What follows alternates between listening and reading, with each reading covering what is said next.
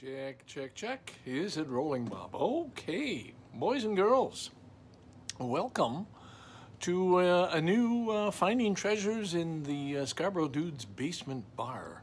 Now listen, we got a new setup here. I'm not even sure where to look. Is it over there? Yeah, maybe. I'm back in the basement, as you can see. Managed the stairs okay. And the only thing is these circles there. If I held my head this way, you won't see the ring light. But I really want to try this ring light out. It's perfect for the basement. It was a gift, and if I can just keep them away from my glasses, we'll be okay. But I'll get over that. Don't worry about it. So today, I took a quick glance around the bar and said, well, what are we going to show off today? And I don't think I've done these yet. It's going to be my beer Stein collection. I've got quite a few hanging up. I'm going to start off with a real easy one. Now you see, I think you can see now the lighting is so much better. That is a beaut. Shiny black.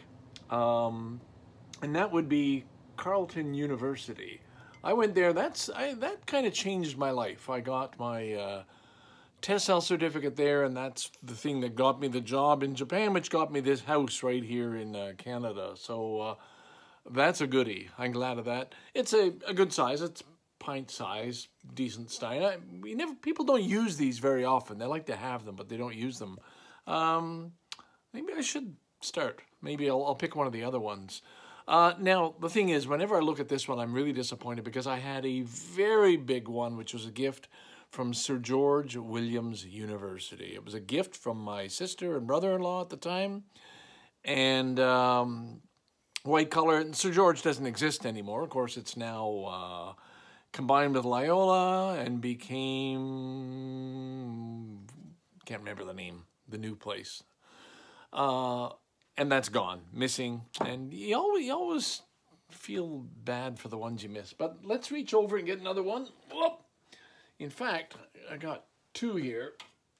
I've got a whole new seating arrangement. You notice the background too. You can actually see the bar now. This is a big improvement. You're seeing the library, the bar, lots of different things there.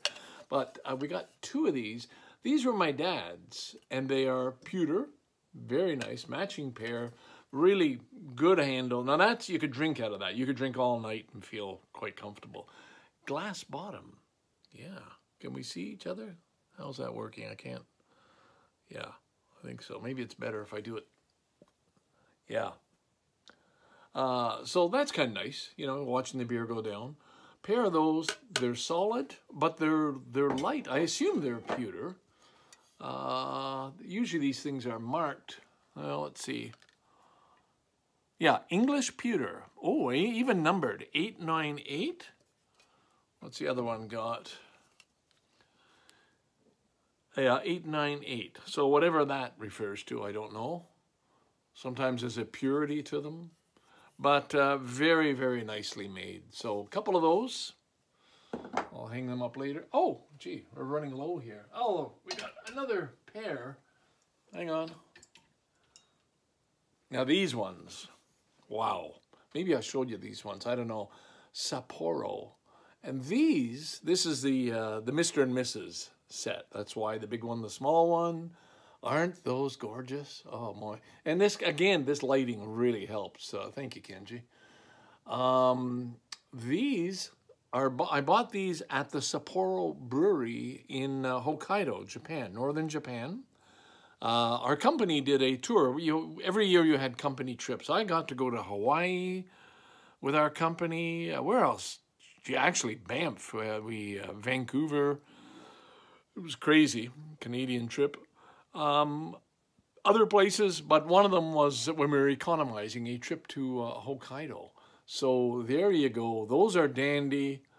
They're beautiful. It's just kind of a little baby one, but what a nice pair, and in mint condition, not a scratch on the paint. Sapporo Breweries Limited draft beer, and I don't have to read everything. You could read it if you really wanted to. I have the feeling my son might want these, or one of them anyway. Yeah, damn fine. Okay, what have we got left? We're almost finished. This is going to be a short one. This one I'm very, very fond of. And in fact, this is really made for tea. There's a glass in there that, ooh, I won't dare take it out. But look at that. Isn't that gorgeous work? This I got from when I took my wife and I took the Trans-Siberian Railway from Yokohama, well, the ship to Vladivostok, and then all the way through to Prague, stopping in Moscow and Lake Baikal and where else? But these are how they serve tea. You would have this as a holder and then a glass. Ooh, I'm not going to take that off. That would fit in. But look at the detail on that. That's gorgeous. I got a close up here. Pictures of, it looks like the Soviet space race. Rockets going up. Very, very nicely carved. Probably not all that expensive. A lot of little holes along here. But just if you can just concentrate on that for a bit. I absolutely love those things. So that is a real keeper. So I just happened to find a glass that fit, as I said, and stuck it in there. And it's been hanging, well, even the handle is nice. Hanging on the bar ever since. But we got that certainly in Russia on that trip we made way back on our way to Canada. Yeah, that was part of the story of that thing. Of course, we left Yokohama by ship, a Russian freighter that was on one of its last voyages, and then picked up the Trans-Siberian with our Russian guides, of course.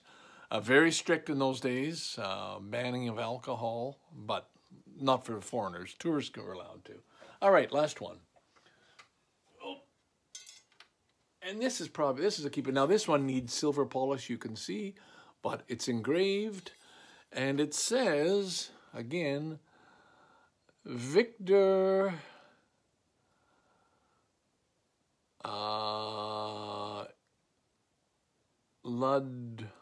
Ladorum. Of course, that's Latin. I don't know. To the victor go the spoils. No, it's not that. I know that. But whatever, you know, celebrating a victor.